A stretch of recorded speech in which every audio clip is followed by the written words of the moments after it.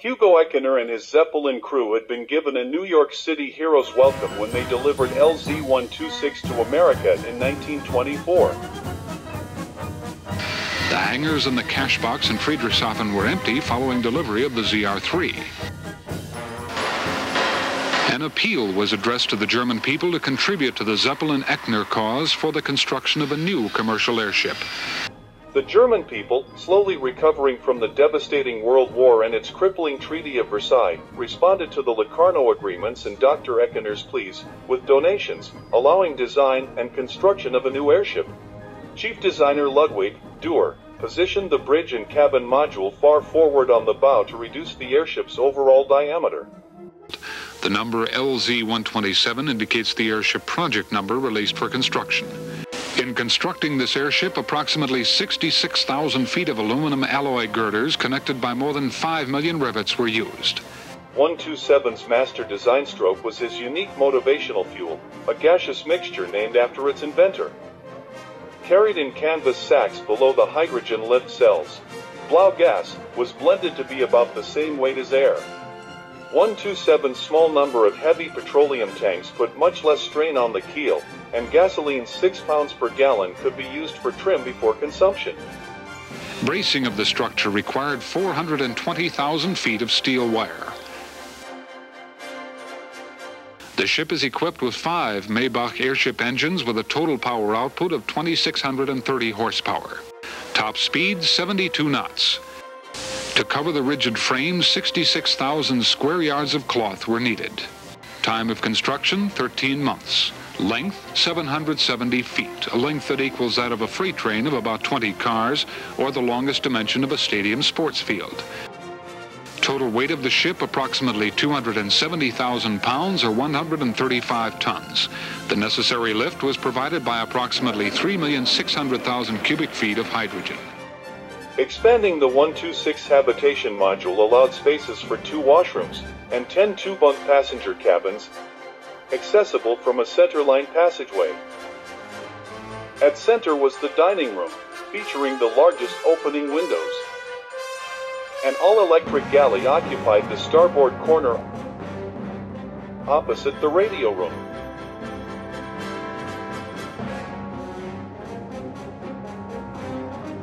Forward of the navigation compartment was the command bridge, occupying the full width of the car's prow.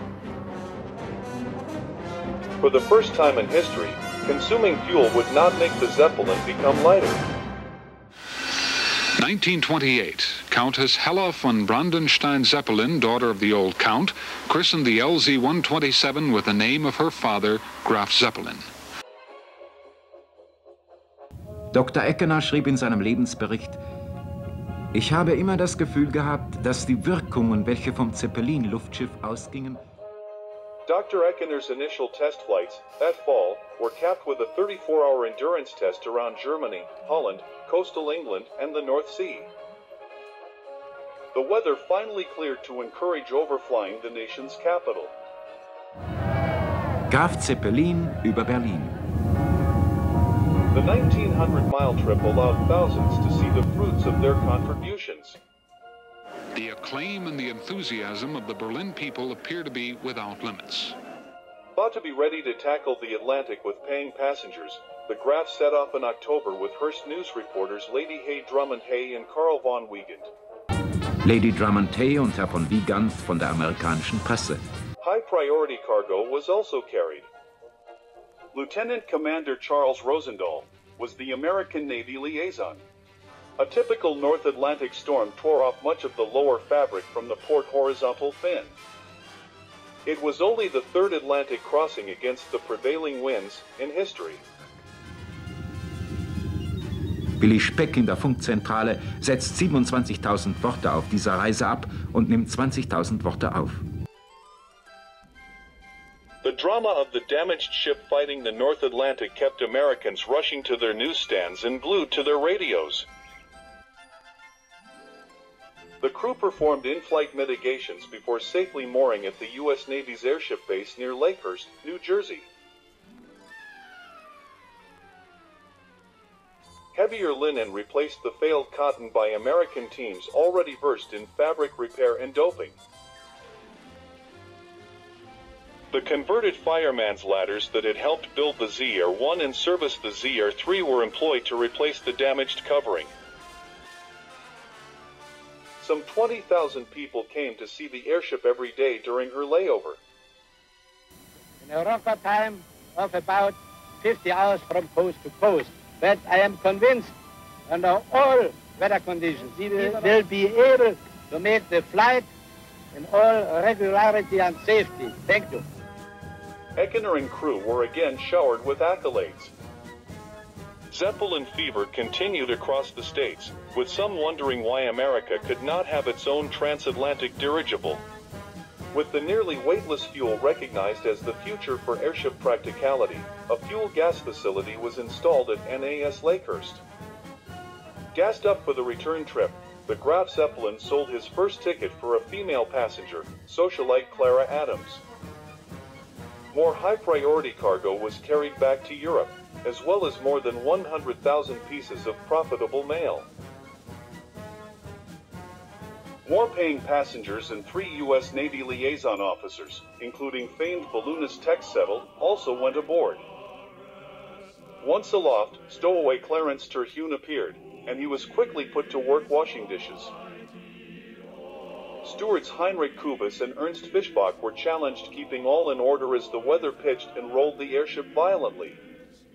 First Officer Ernst Lehmann later wrote it was the worst night an airship ever survived.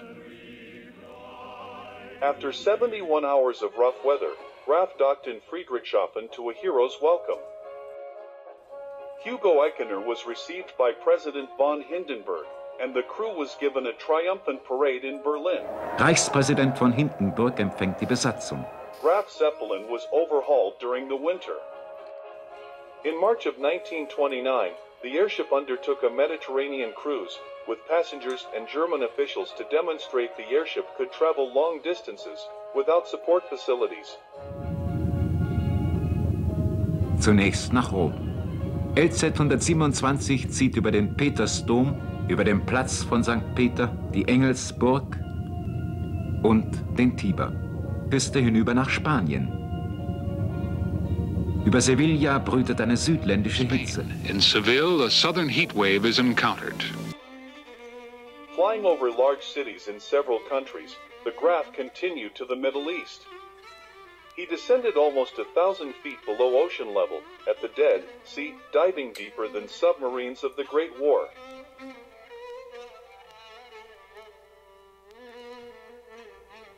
Attitudes in Berlin were beginning to soften by the time the Graf had returned, and was once again loaded with passengers and mail, bound for America.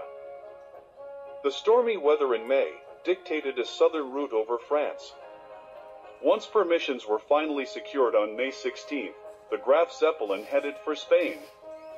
Suddenly one engine failed. Any hope of continuing the trip was given up when his second engine quit, and Graf was turned back against the wind. The fault was found to be an improper modification made to 4 engines. A third engine stopped, and when the fourth also gave out, little progress was being made into the headwinds. Hoping for a survivable forced landing in the valley below, the French unexpectedly offered to receive the crippled airship at a Riviera military base.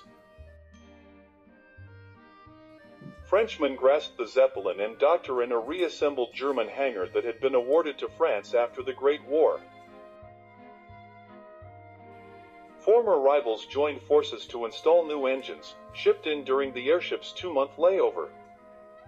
Dodging disaster over France, and the successful Mediterranean trip, had set the stage for Hugo Eckener's most ambitious plan to publicize the airship's long-range transportation role. He proposed a trip all the way around the world. Eckener raised half the required funds from newspaper magnate William Randolph Hearst, whose media empire would get rights to the story. Eckener worked up the rest by selling rights to German papers, as well as philatelic items, and 2 actual fares. Air postcards with the signatures of the 20 passengers were sold to contribute towards the cost. Many histories mention the world flight, but fail to emphasize the airship was not based where Hearst insisted the flight begin and end. So, in addition to circumnavigating the globe, the Graf Zeppelin would also have to complete 2 additional transatlantic trips before any in-depth overhaul could be performed. To meet Hearst's requirement, the Graf Zeppelin left Friedrichshafen on August 1st, with paying passengers and cargo, including Susie VIII and 600 canaries. The airship crew quickly discovered another stowaway, who was kept isolated to deny any publicity to his stunt.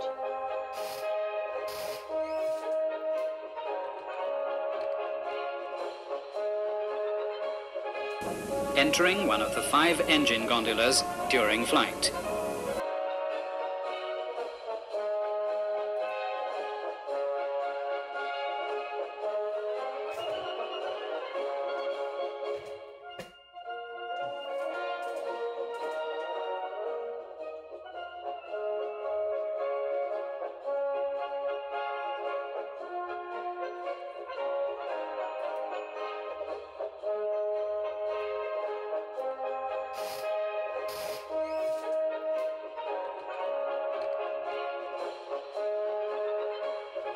The airship's New York arrival was again greeted with whistles, sirens, and auto horns as 5,000 people jammed Battery Place. Only 3 airships had ever crossed the Atlantic. The Graf Zeppelin had accomplished that feat 3 times, himself, by touching down at Lakehurst. 127 was again docked next to her sister 126, to the delight of more than 100,000 spectators brought in by special trains. For American audiences, Dr. Eckener spoke about the plan to circumnavigate the entire globe. The flight of the Graf Zeppelin around the world, which we are about to start, will be the fulfillment of our hopes regarding the airship. We have flown the Graf Zeppelin 3 times across the Atlantic on other trips without any mishap either to passengers or crew. They have convinced me that the airship has passed the experimental stage and that the dirigible is a safe medium for long distances air trips. I do not regard the world flight as an adventure, but rather as an aerial voyage which will be successfully completed by our landing here back at Lakehurst early in September. The ship and crew are ready. In a little while we will be off in the air on the first trip around the globe by air. Auf Wiedersehen. Cameramen would be cranking out a great deal of motion picture film during the world trip. Sound was recorded during interviews, but the rest had to be dubbed later. Several edits would screen in the United States, Germany, and worldwide. In this program, we attempt to put together the best of several sources for a more complete history of this unique and incredible adventure. Lieutenant Commander Charles Rosendahl joined Liaison Officer Jack Richardson aboard Graf for training. Among the passengers are Germans, Americans, Japanese, 1 Australian, 1 Russian, 1 Frenchman, 1 Spaniard, 1 Swiss, and as the only woman on board, Lady Drummond Hay, representing the British press. Adequately stocked with provisions slated for preparation in the Spartan electric kitchen by Chef Otto Mans, suppliers cashed in on the notoriety, supplying the adventurers. Rosendahl later wrote he was surprised they didn't all come down with gout. Rosendahl explained the actual launch on the night of August 7 took advantage of favorable weather. We left New York at night. Its blinking lights giving us a fond farewell, and it was the first big thrill of the trip. The actual time from the Statue of Liberty in New York Harbor to Land's End, England, was but 42 hours and 40 minutes. Upon leaving New York, the course was shaped directly to the east. Newsreel cameramen joined the 2 Hearst reporters remaining aboard, Lady Hay bringing along her terrier puppy she'd named Happy.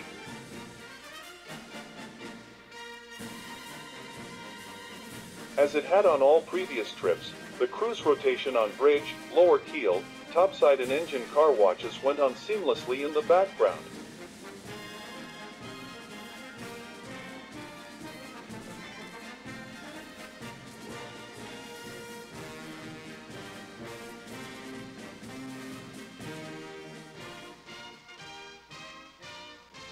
The daily routine for stewards to reconfigure cabins from night to day and back again worked around passengers' schedules.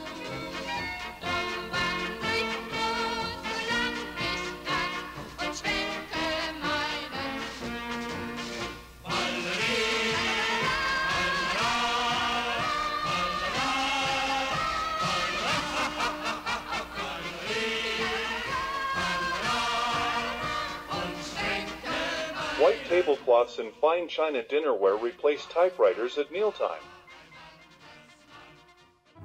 Kapitän Lehmann.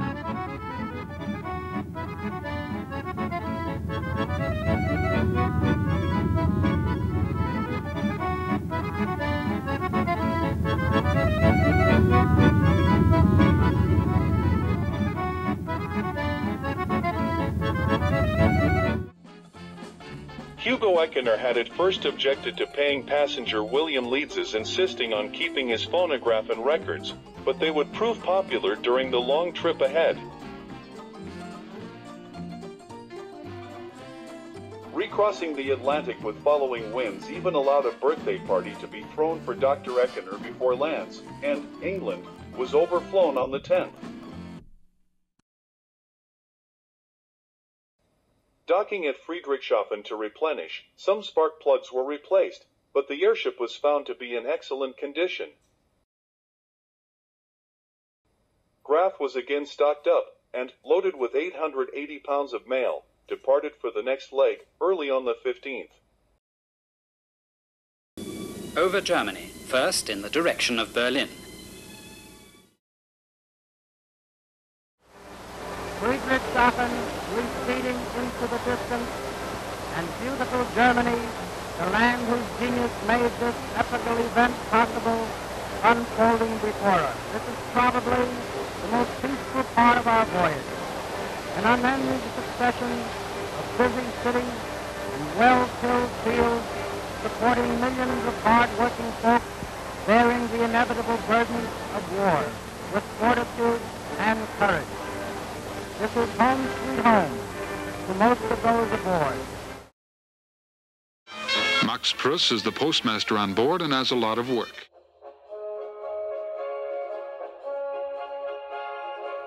Again paying respect to Berlin's cheering crowds, the Graf headed northeast over the Baltic, Latvia, Estonia, and crossed into the Soviet Union.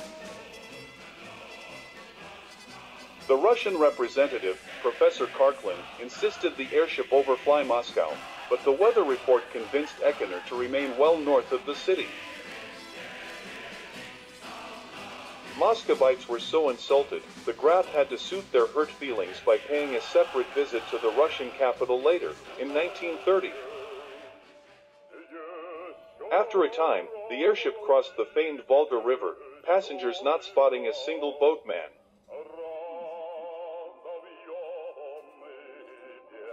Reaching Vologda early the next morning, passengers noted more than 40 church spires, which Comrade Karklin said had been repurposed as schools. Turning due east, the Graf headed for the lowest elevation in the Urals, crossing that range at 3,000 feet. Entering largely uncharted territory, there was little evidence of human habitation as rivers were the only reference points for navigation in the endless swamps. Frightening the inhabitants of the tiny village of Verkhnebabsko, the airship pioneers hoped to be the first to overfly the Tunguska site. There, 21 years earlier, a meteorite had exploded in the greatest natural catastrophe in recorded history. Comrade Karklin did not know the site's exact location. The radio was silent. Later research showed the airship had been too far north to take advantage of a unique scientific opportunity, which would never be repeated. Travel over the endless Siberian primal woodlands was punctuated by massive forest fires and a weather front. Graf Zeppelin crosses Russia and Siberia, which are still full of mysteries and unexplored distances. Mountain ranges not recorded on maps are crossed. Breakfast on the third morning was already taken over Asiatic Russia, over the vast swamps and forests of the Siberian taiga.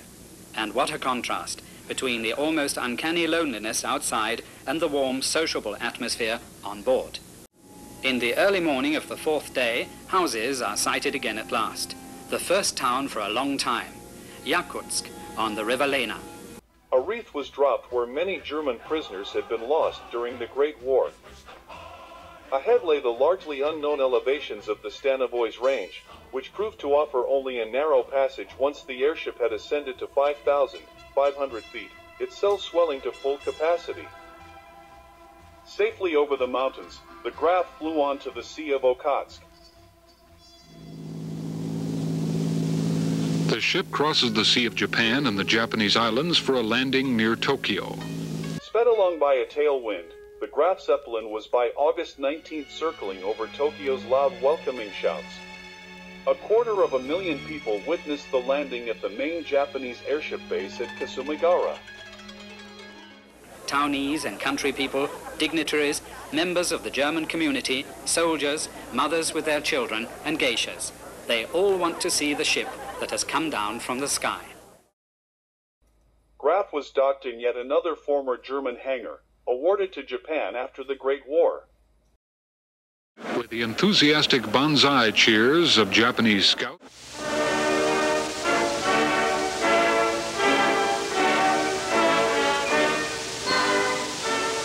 the Japanese newspapers reported in detail on the receptions and ceremonies during the stopover, which lasted for several days. Following official greetings, the passengers and crew were driven to hotels for lavish meals amid being showered with gifts. Back at the hangar, loud gas was transferred from its expensive shipment of steel bottles, with local hydrogen refreshing the cells. Undocking to leave in the early hours of the 22nd, handling gear jammed, and the lower engine car's struts were bent. Embarrassed Japanese vowed to commit suicidal atonement if the ship could not continue, but the crew assured the men that damage was reparable. Indeed it was, and the ship got underway the next day, as Professor Karklin returned to Russia. Carrier pigeons carried newspapermen's reports back to Japan for the first day. And now, for the unexplored skies of the Pacific, on the first non-stop flight ever made across that boundless ocean. The open Pacific challenged the crew's navigation skills with fog and rain.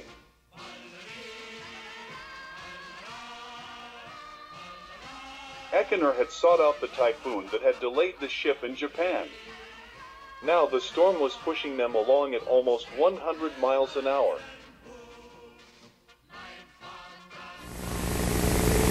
Lady Hay takes the helm for a few moments as we pass over our first and only steamer of the Pacific voyage.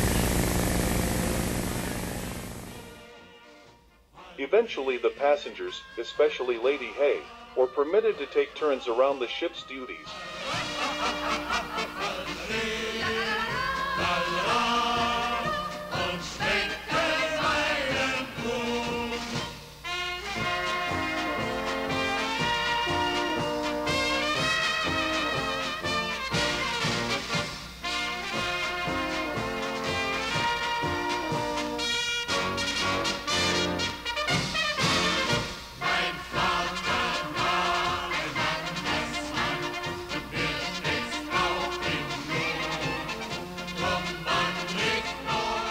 Crossing the international date line was the single meridian where the ship's clock did not have to be reset. They had regained the full day they had been losing an hour at a time.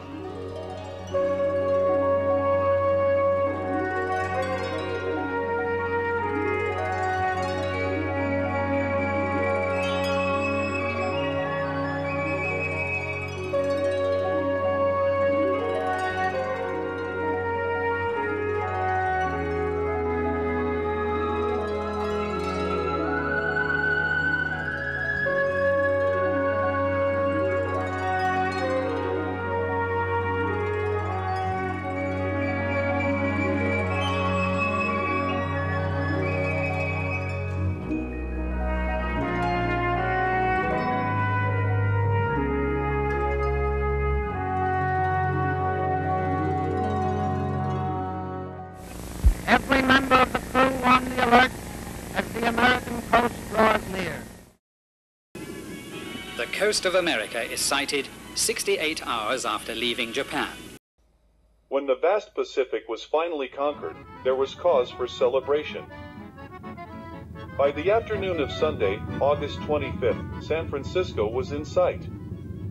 Open up that golden gate, California, here I come. The Graf Zeppelin had completed the first air crossing of the Pacific, to the welcoming horns and sirens of the city by the bay.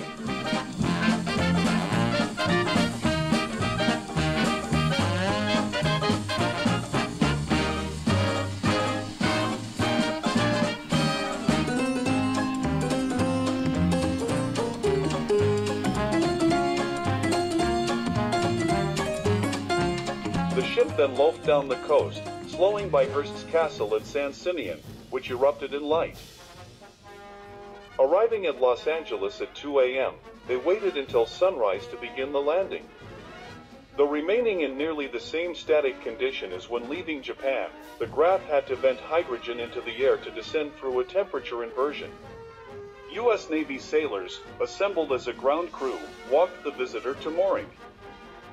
Even the local Goodyear blimp helped welcome the travelers.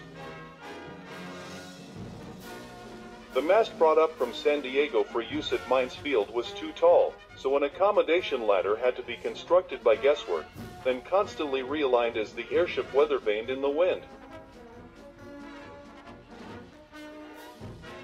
Hugo Ekener and guests were whisked away for more welcoming ceremonies, and a banquet hosted by sponsor William Randolph Hearst. The Navy crew set about piping aboard the blow gas from a rail car and lifting gas from bottles.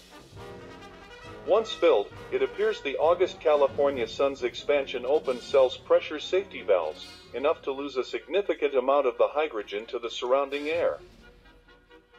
Later, replacement gas trucks simply could not reach the field owing to the massive traffic jam. Some crewmen were disembarked, and a great deal of stores, ballast, and even fuel were unloaded, but only a dynamic takeoff was possible. Captain von Schiller reports on the takeoff after a day's stay in Los Angeles. Dr. Ekener always kept cool, was always in control of the situation. When we were in Los Angeles on our trip round the world, we were supplied with too little gas due to some mistake. This meant that we didn't have enough lift, so we discarded everything that wasn't essential. We even left part of the crew behind. The ship rose to about 65 feet, but then we got into an inversion, a change in the temperature gradient. The air got warmer, and the ship wouldn't rise any further. Some distance ahead, still a few kilometers away, we could see a high-tension line which was a bit higher than our 65 feet. Ekener jettisoned the last water reserves in the ship. Then he called for full speed. Kurt Ekener, his son, was at the elevator controls, and Ekener said to him, "Keep her steady, absolutely horizontal." We were heading towards these high-tension wires, and shortly before we reached them, Ekener took another look at the speedometer and then told his son to take her up. The bows of the ship rose slowly, and the high-tension line was about 20 or 40 feet below us. The wires, as thick as your arm, slid past below us, and one had the feeling, there goes the rear gondola. But then, Ekener said to me, "Now pull her down again," which I did, together with Kurt Ekener. We were suddenly horizontal again, and had gone over that high-tension line like a horse over a jump. That was really an achievement, and we were all highly impressed. Das war wirklich eine Leistung, die allen von uns doch sehr imponiert. The bow cleared the lines, but the tail dug into the ground. Rosendahl would later recall it as the most harrowing experience of the trip. The fifth engine was spun up and the airship gradually punched through the temperature inversion which had caused so much hydrogen to be vented before landing. The rudder still responded to the steersman, its damage not easy to see. Heading south to find the lowest mountain elevations, Graf Zeppelin then crossed the American West, helped along by continued following winds. Dr. Ekener was convinced of the advantages of the airship. There is no finer way of traveling round the world than by airship. The flight is absolutely silent, with no pounding or bumping. In its smooth flight, the airship is like a silver fish in a blue sea of air, a kind of symbol. It's essentially a vehicle of peace, and this is its most important function. In his memoirs, Dr. Eckner said, "I always had the impression that the emotional impact emanating from the Zeppelin airships was largely due to the people's aesthetic senses. The impressive mass of the huge airship's body, coupled with elegance and mobility and beauty of shape and a bright sandy coloring, brought about a deep impression of fascination and awe through the human senses."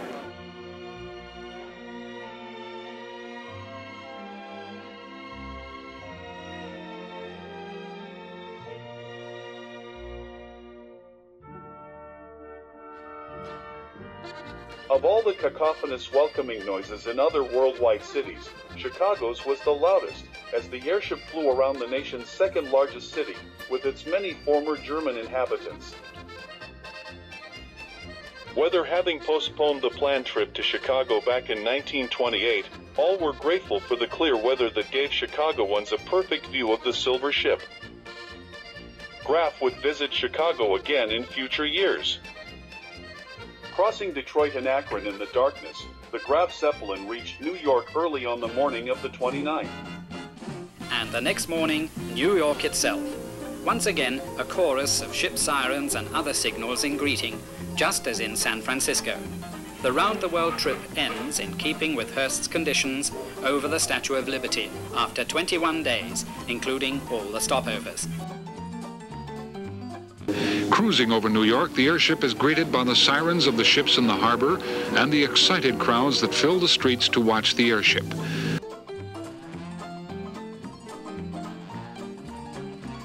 The Graf Zeppelin then lands at Lakehurst.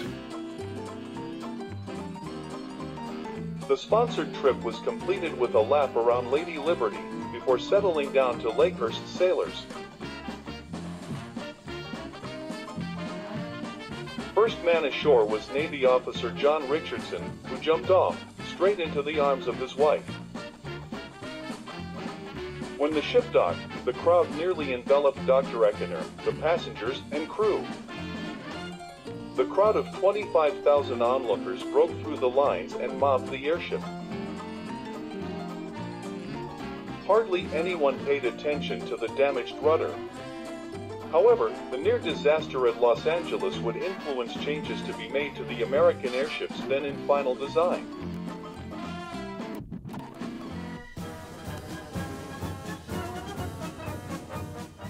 Die ganze Stadt scheint elektrisiert zu sein. Sie ehrt Dr. Eckner und seine Mannschaft mit der berühmten Konfetti-Parade. Excitement is at fever pitch in America as the ship lands in Lakehurst. The world trip by LZ-127 Graf Zeppelin is an international sensation. After the landing has been successfully carried out with the aid of a well-trained American ground crew, a triumphal reception is mounted for the Zeppelin travelers. New York is in ecstasy, determined to do justice to the great occasion. In yet another ticker-tape New York reception, totaling the greatest number ever given any foreigners, Police Chief Grover Whalen escorted Dr. Eckner to a reception by Mayor Jimmy Walker. Motorcade through the city among the waving masses of people is a triumphant confirmation of the airship idea. Later, the National Geographic Society would award Eckner with their gold medal. American postage stamps then featured the Graf Zeppelin, an honor never bestowed on American airships.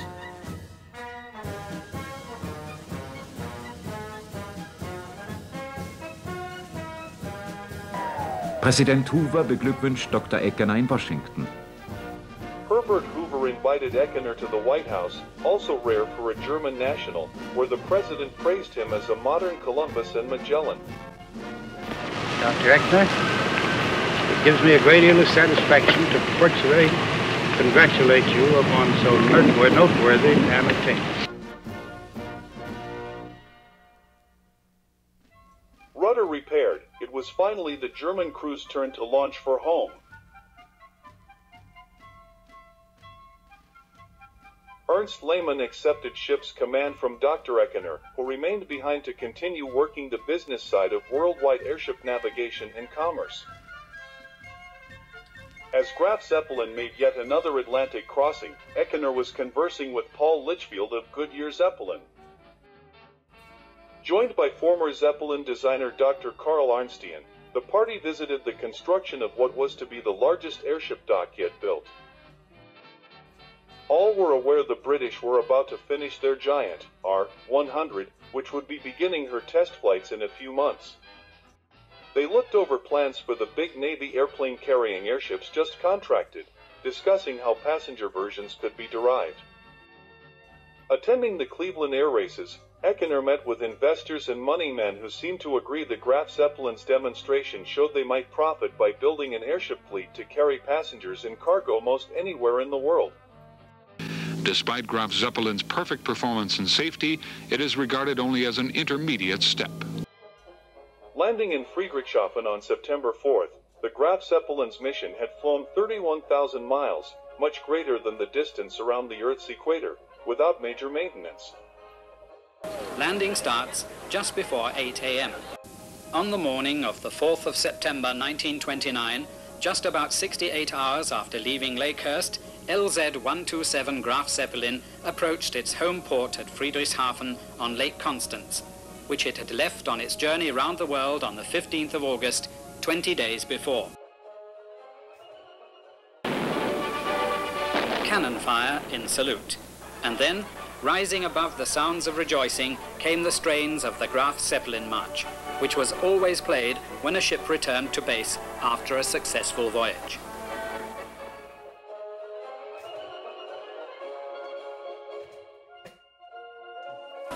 The waiting crowd, made up of sightseers, relatives of the crew, ground crew and officials, were all delighted and proud of the Zeppelin adventurers.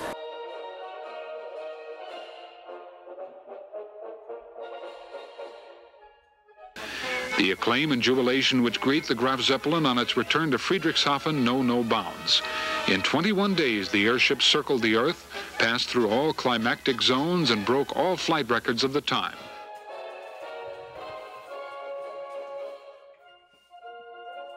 The future certainly seemed to be smiling on the prospects of a peaceful world connected by international commerce via speedy, rigid airships.